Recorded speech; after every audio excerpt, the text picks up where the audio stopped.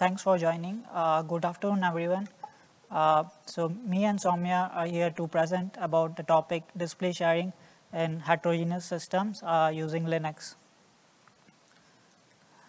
So we both are from TI. At TI, we have strong commitment to open source and an upstream first approach. So we both work at Texas Instruments as embedded developer, so this is the outline of our presentation. So we'll go through introduction, like what we mean by display sharing, what are different practical applications of display sharing, and what are the design considerations and what different sub problems we need to solve to achieve this functionality. Then we'll go through different approaches to solve this problem. Like some of the approaches are already there in some vendor specific repositories, and some we are working on it. So we'll go through different possible approaches, then we'll show a demo of what we have done for this in our hardware, and then we'll stop for the question and answers. So what is display sharing? So nowadays in system on chips, we have heterogeneous systems where there are multiple processing cores, and you may want to control the same display controller from different processing entities, because you have like one display controller and more than one processing cores. Like you can have an application or an ARM core and MCU core, and you may want to access the display controller simultaneously from both the cores. And for example, in this diagram, I'm showing that there is an MPU and which wants to render the graphics using the GPU, and it wants to control the display controller. And you also have another microcontroller which wants to display the safety context using the same display controller and feed it to the same display. So why is this required? Like why not have only one core control both the graphics and safety, or any all the feeds? Why not one core? We allow only one core to that, right? So this required because RTOS have their own unique capability. Like RTOS controlled displays are fast, and they are able to render low latency graphics in real time, and RTOS mostly lack the capability of GPU programming, so you cannot use or you cannot leverage GPU to render the graphics. And similarly, the MPUs or the application processors in Linux, we have GPU drivers already available, so we can use those application processors to render the GPU rendered graphics. And one more reason is like you want to isolate the display, right? For example, you have the safety context. By safety context, I mean like any critical display information that, for example, you have safety telltales in your automotive or any critical parameters. So you don't want to get that display context corrupted by the core which is running high level OS. So for example, your Linux or any other operating system which is rendering the graphics, it suddenly crashes. We don't want to impact the safety context that is rendered by the MCU. So there are different practical applications to it. For example, there is an automotive use case. In this, I'm showing there is an IVI which needs to be rendered from the application core. And similarly, in display cluster, you will have like part of the display which is GPU rendered, and the other part like safety telltales and critical signs rendered from the RTOS. And similarly, in industrial HMI, there are critical machine statistics or any environmental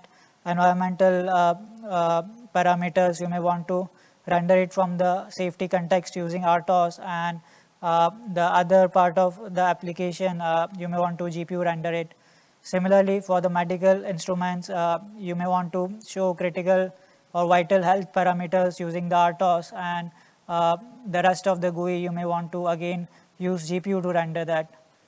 And there is a possibility also that there could be multiple display panels getting used in your use case, like IVI plus display cluster, and you have only single display controller. So these are the different applications where the display sharing will be useful. So okay, we want to achieve the display sharing, then what problems we want to solve, right? So right now if we look at the architecture, let's say you have Linux, you will have a DRM KMS compliant driver that is present. So it will try to take full control of the display controller. It doesn't know about sharing. So you cannot partition the resources directly using your DRM KMS driver. Similarly, your existing RTOS application, it will also try to take full control of the display. So both are in their own world, so they don't know about display sharing, right? So we want to define some handshake mechanism or some partitioning way to define this display sharing, and it's a generic problem. Right now each vendors they have their own solutions and they all are solving the same problem in different ways. So if you have to achieve this use case, there are different sub problems that we need to solve. Like we need to define like which core will initialize the display first, and how this information will be shared to the other core that the display is initialized. Then we will have to define some mechanism to partition the display resources, like which part of the display controller or which display resources will be owned by which core. And all this we have to do, and we have to make sure that there is no change to existing display windowing mechanisms or display servers. Like you don't want to change Western to achieve this use case, right? All your existing display application should still work seamlessly. Also, if you have like some specific part of the solution may depend on your display controller also, like if you have some specific features in your display controller, then you may want to design the solution accordingly. So we explored different approaches to solve this problem. So there were like two classes of these approaches. One was the IPC based. By IPC I mean the interprocessor communication between the two cores, and the other was non-IPC based that we did to achieve this. So both of these solutions, like there is an RP message K drive, it's hyperlinked. So this we did at TI some years back, and this not in upstream. And we also referred one solution for RPI, which was exactly not display sharing, but it could have still been, we could have still leveraged it for display sharing. So for the non-IPC based solution, we have posted an RFC, and I think it's going in the right direction.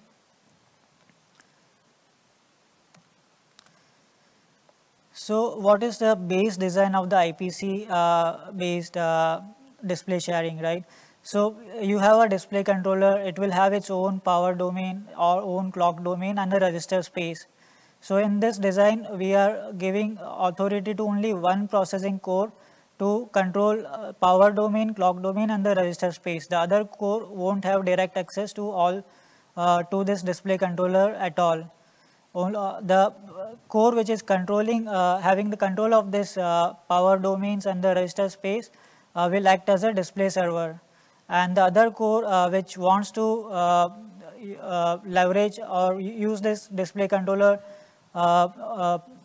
then it will need to act as a client and request specific resources from this server using IPC mechanism.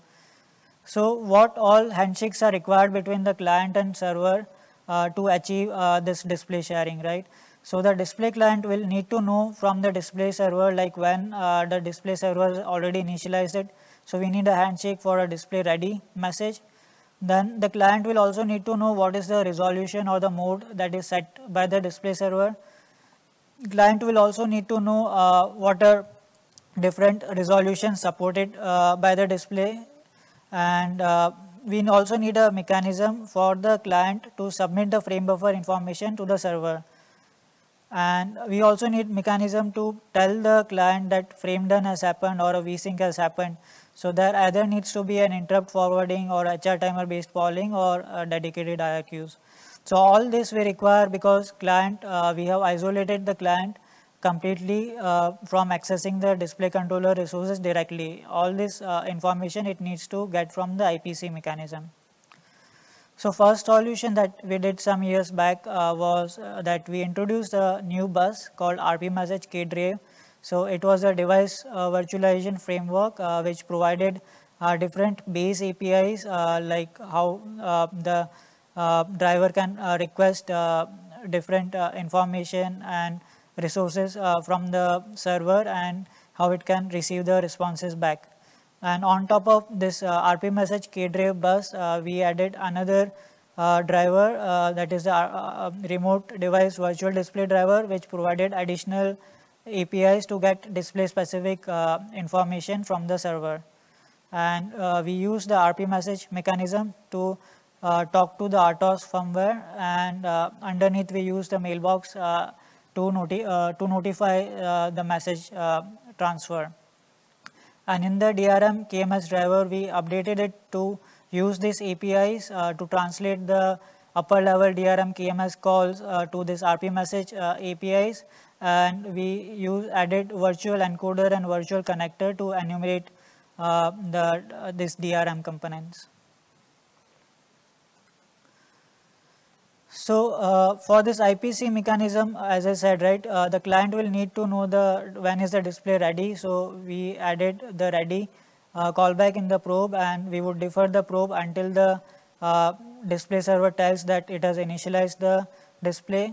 Then in the mode set function, we are asking the remote core to get all the supported resolutions, and we are registering some callbacks which will get triggered when the remote core tells that the frame done has happened.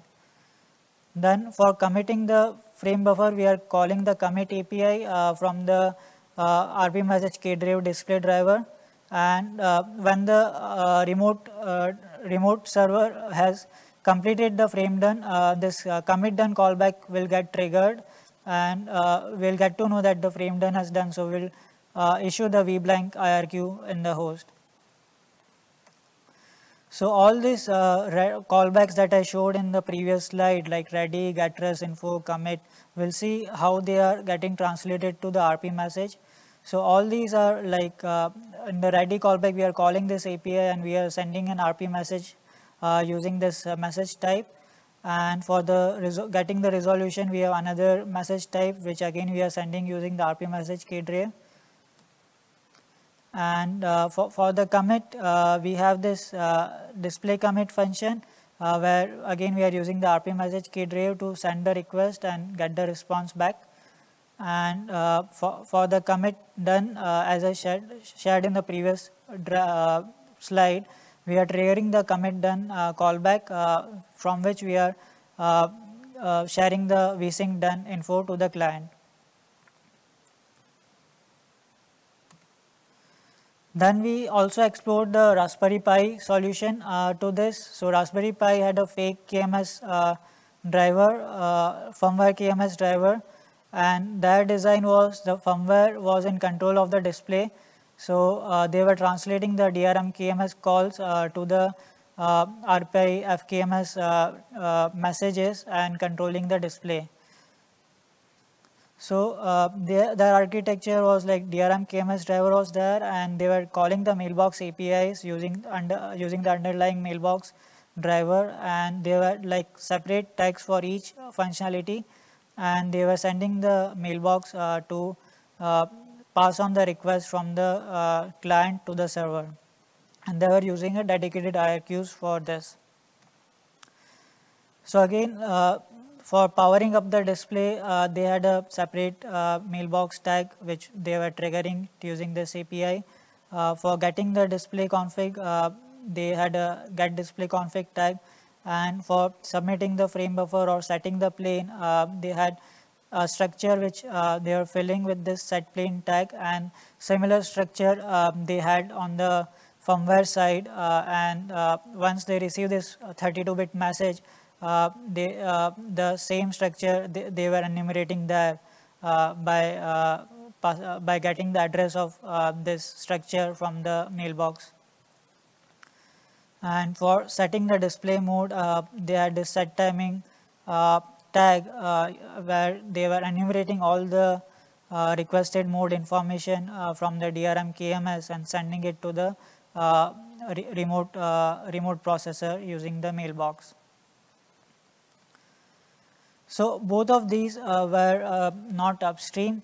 So we were just thinking about like if we have to expand on these approaches, or like what are the pros and cons of these approaches, right? So the first one, that RP message K-Drive, it had introduced a new bus called RP message K-Drive. So we had thought at that time, if there are more than one sharing mechanisms like display, network, or other drivers which have similar problem of sharing the resources between two cores, then it might be useful. But another approach could have been like, if you don't want to add a new bus like RP message K-Drive, and instead of it, if you directly want to have a driver like RP message KMS driver, similar to RP message TTY, then that could also have been one approach, because it's simple. It's similar to RP message care or RP message TTY driver, where we just directly leverage the Vertio RP message framework. Another thought we had, like if we have to share some common ground between the display virtualization and display sharing use case, then we could have directly used the Vertio KMS approach, where Vertio KMS driver would sit directly on top of Vertio bus, and it would share common ground with display virtualization also. Display virtualization use case can also leverage this, and a similar thing is already done in Vertio GPU. And I had seen this Vertio console driver where they had also added remote device support to it. So they were using the Vertio console for both virtualization use cases and remote sharing use cases. Now I will hand over to my colleague Soumya, who would walk over through the static design.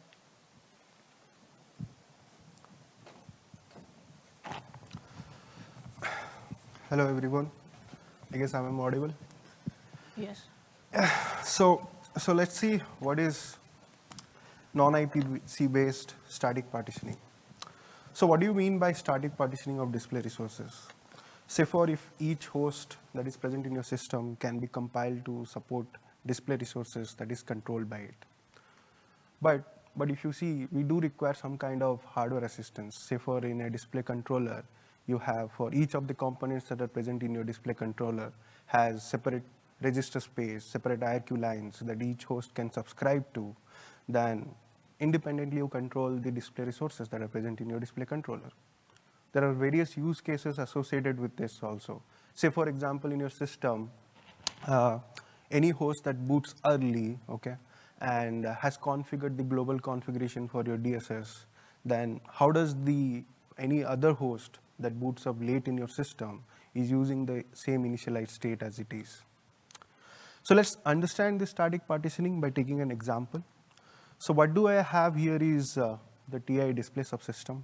So if you see, there are multiple components inside this TI display subsystem. It's a multi-pipeline display controller. We have something called video pipeline here. There is video light pipeline. Then there are overlay managers, video ports, and all. So if you consider this video pipeline, it's nothing but a component that takes a frame input, does some processing. So you can map it to DRM planes. Similarly, there are overlay managers. This overlay managers is nothing but takes multiple planes as input, and then based on your selection, like single plane or dual plane, overlays together and gives a final output frame. So, and also the video port. The video port is nothing but timing generator part that generates the timing signals to control your display. So altogether, they make up to DRM CRTCs.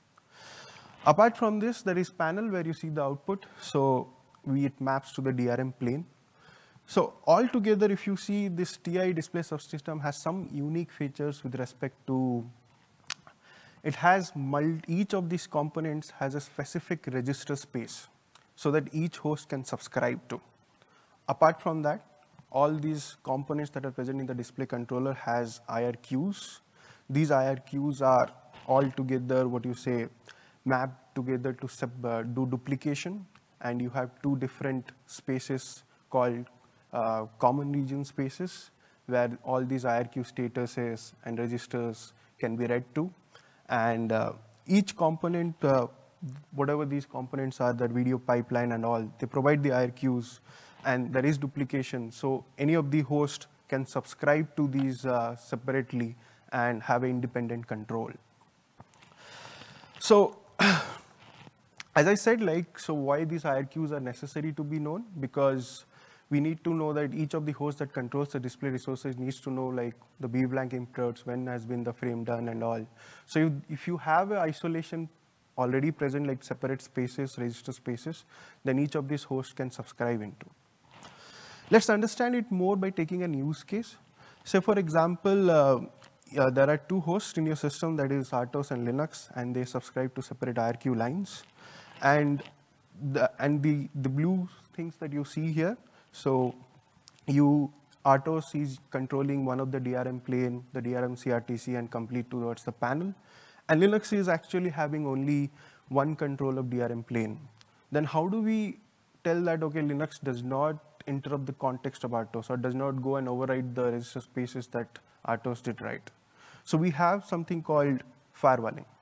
So we firewall those register spaces that Linux can corrupt or go override it. So this way, we do protect anything that is being, written by RTOS early in the system and can be overwritten by Linux later.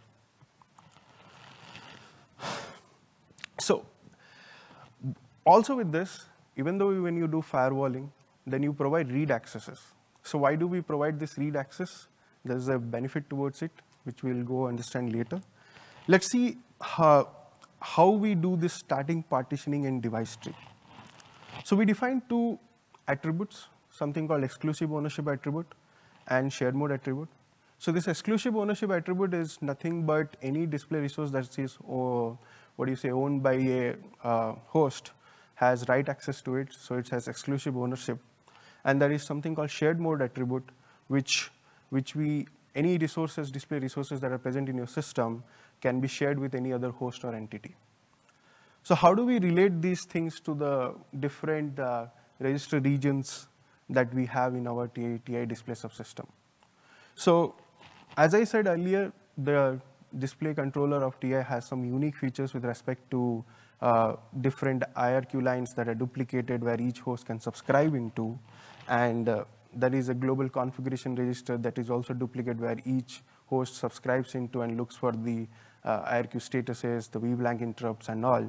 So any host, say for example, who comes up early in the system and does the global configuration can take the exclusive ownership of this common region. Similarly for the video pipeline, so in any of the use cases, you at least require a plane to be controlled by any of the hosts, so you can take an exclusive ownership of this region also. Similarly for the other two, there will be use cases where you will have there are multiple planes being controlled by different hosts, but at the end, the overlay manager overlays all together. So you can have a shared mode attribute or a full complete ownership to it. But there is one-to-one mapping between the video port and the overlay manager. So you either have a shared mode or a full exclusive ownership based on the use case that you have. With respect to how we define this thing in device tree is we have some device tree bindings.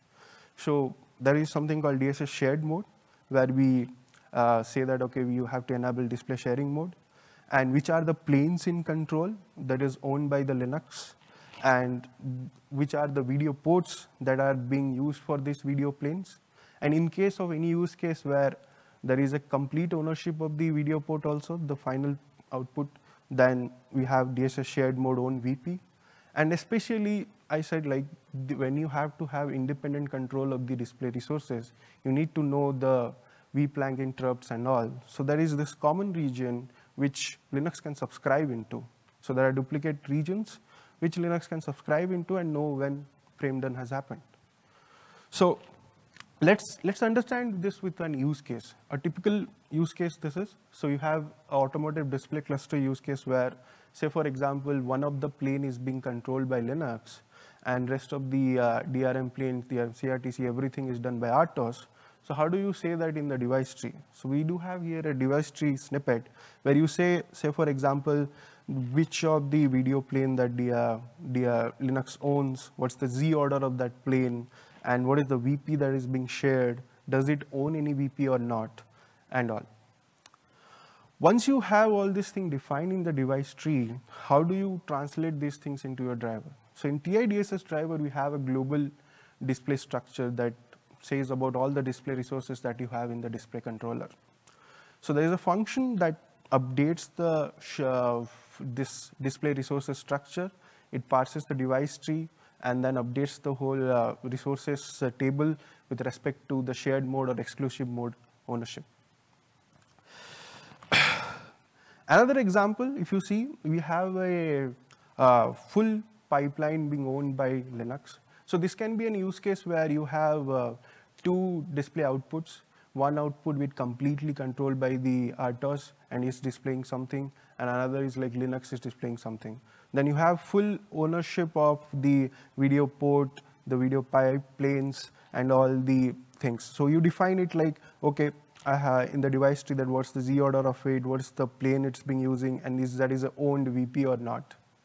And you can achieve different partitioning or tailoring schemes that you can have with this device tree approach. Next is the firewalling scheme. So why is this necessary? So for example, in a system where your RTOS is booting early and it has configured some of the display parameters like the screen size, the width of the panel and all, and Linux needs to just use one plane and give the output. So if you firewall it and then provide the read access, so Linux can just read the registers and know, okay, what is the screen size, the width and all. It is also necessary that, okay, there are some use cases with respect to automotive where you want that, okay, whatever the resources that are owned by the RTOS domain are running in a safety context, so you require full isolation. So firewalling comes to play in that picture. Next is why we took static partitioning. So we are trying to leverage the hardware features. It supports robust partitioning of display resources. So there is no interference between each other. Contexts are protected from each other. Allows parallel and independent control of display resources. And we have duplicated interrupts for each host. So each host can subscribe to any of the RQ lines and know the VBlank interrupts. Also, there is no processing overload because of IPC or processor context switch. And overall, you have a faster software development cycle. So here we have a demo that shows how, crashing any high-level OS like Linux does not alter the context of display that is being done by RTOS. So if you see, the telltales here are being done by RTOS, and this is being rendered using GPU by Linux. I just crashed the Linux here using sysRQ, and if you see, the telltales are still rendering, but the high-level graphics stopped.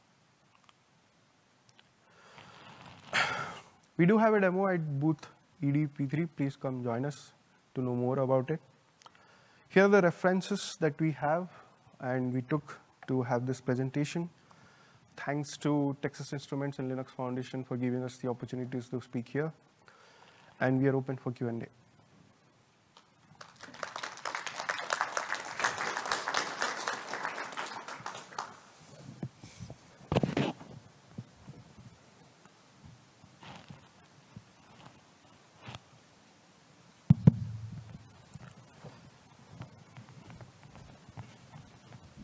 Hello, thank you for the talk. How much of this work, and especially the device rebinding, has been accepted upstream? It's posted. It's in RFC. Some comments were there, like they didn't want to have the DSS shared mode attribute. So some changes are there, and we'll work on that and post another version of the patch, but it's mostly aligned to what I saw in the responses. All right. And so if I understood well, your use case is sharing the display between two CPU cores. Have you also considered the use case where you need to share the display between the normal world and the secure world? In a case where you have one core and you need to run some secure payload that needs to access the display and also the normal world? Or is this not the use case that you have? Yeah, that's the use case. So basically, the customers do require something like, in case of automotive display cluster, so each of the frames that is coming from MCU requires safety monitoring. Like, so you have freeze framing or the data integrity check of each of the frame. So that can be also done, and the MCU renders those frames and it has to check those things. So there is a complete isolation. And if high-level OS crashes or something and doesn't, it freezes or something, then still the safety context. Yeah, but this is with two cores, right? An MCU core and an MPU core. I was referring to, you have a single core like Cortex-A, and you have normal world and secure world on the same core, right? Like, oh, yeah, exactly, Linux plus Opti or something like that running on the same core. Just wondering if it was also covered in your work or not. So no, I don't think we are targeting that one.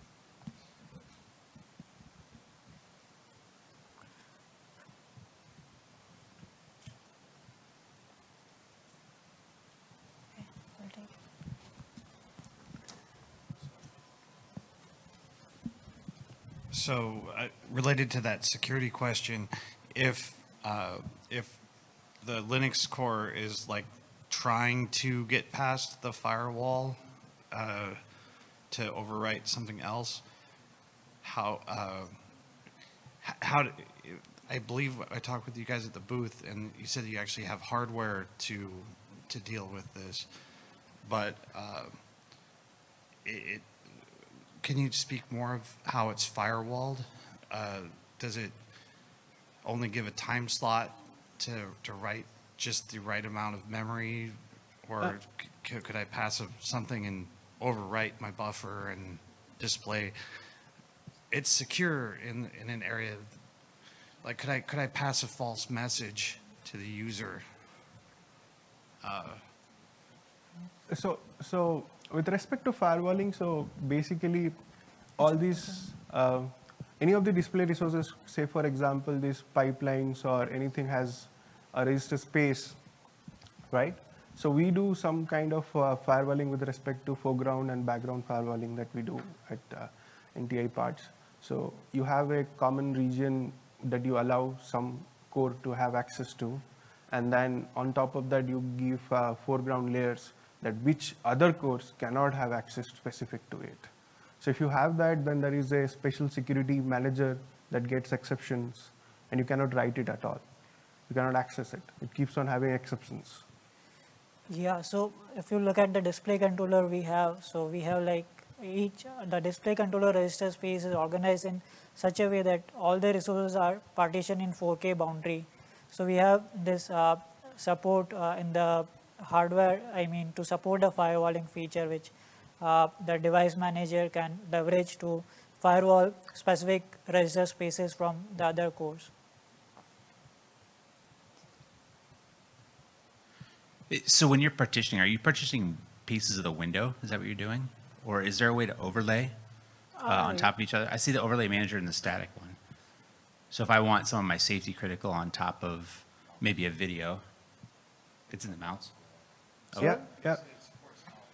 So this is a plane. This is one plane. You can assume it as one plane, and this is another plane. Both of them are submerged together with a background by this overlay manager, and finally given an output. So if you do anything here in this plane, that's fully isolated. If you do anything with this plane, it's fully isolated. Both of them take input separately. Okay. And then there's, I guess, the overlay managers where you manage what sits on top Yeah, of the you other can one. do you do blending, you can do transparency and all kind of stuff. It's like a video mixer, like it will mix the video pipeline and video light pipeline. And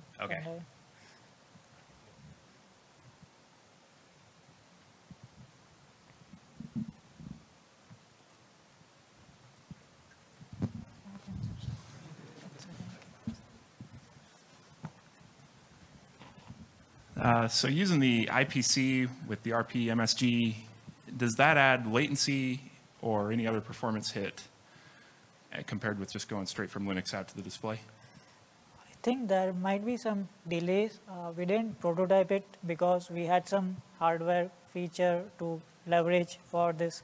So hardware was updated to support this kind of use cases. So we tried to leverage that with static partitioning scheme. But I would say IPC also has its own beauty, and this also has its own use cases. For example, if let's say you have some use case where the remote core changes the resolution on the fly, now how do you communicate it to the Linux?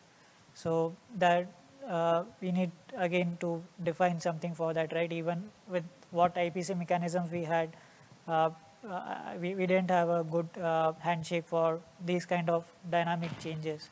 So this static partitioning scheme is good for like you have one core, it initializes it with the max resolution and you stay with that resolution throughout. Okay, thank you. Thank you.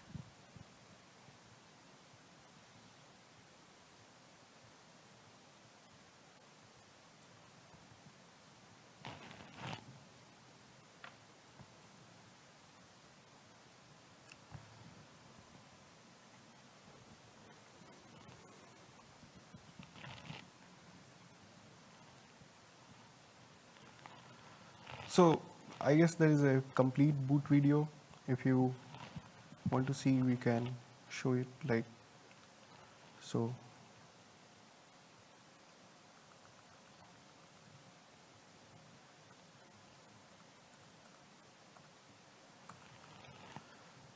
So this is the RTOS that does the splash and immediately keeps the display up with telltales being rendered. And in the background, Linux did boot and just launched another plane.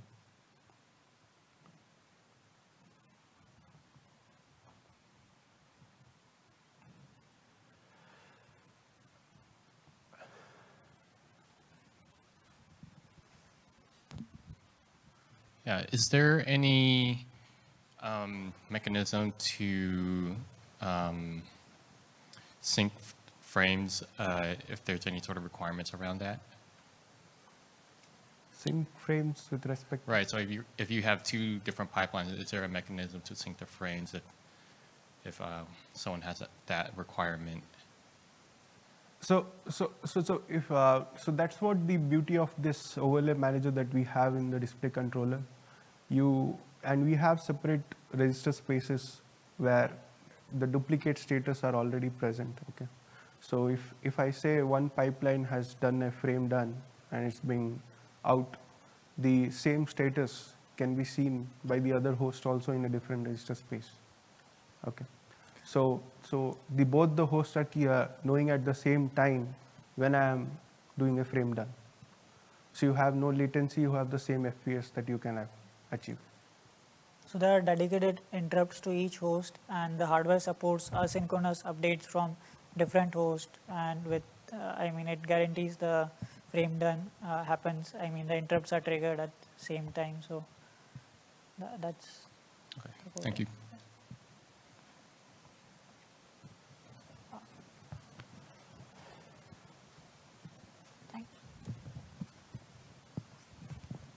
Hi, is this available on the TDA4AP family? It's a similar display controller. This one is 62P, which has DSS. Similar DSS, not exact, but similar DSS. So this solution can be leveraged on all the TI K3 based TI devices, including what you said, the TDA4. Okay, thank you very much. Thank you. So I think TDA family, Jacinto family has even more common regions, so that you can support even more processors, more than 2 processors also. I can leverage multi-pipeline, multi-output scenarios with respect to that. Like four hosts can keep on controlling parallelly 4 displays, 3 displays, 2 displays, like that.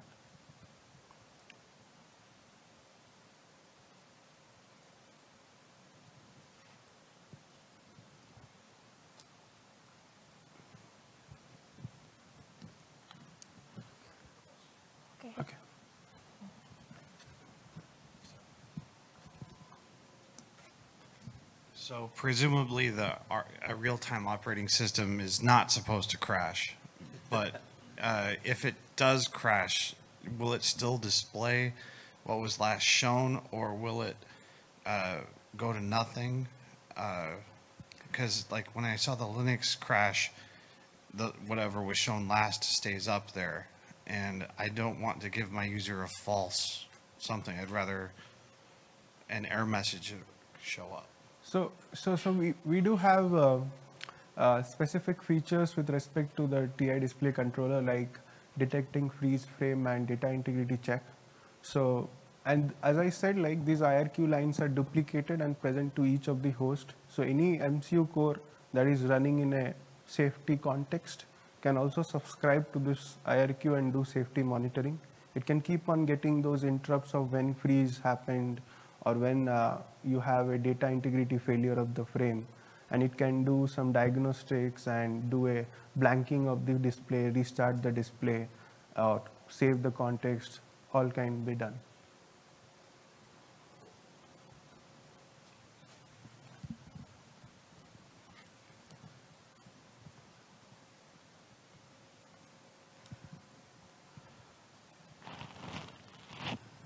Okay, I think we are done with the time. Yeah. And if no further questions, then we can close.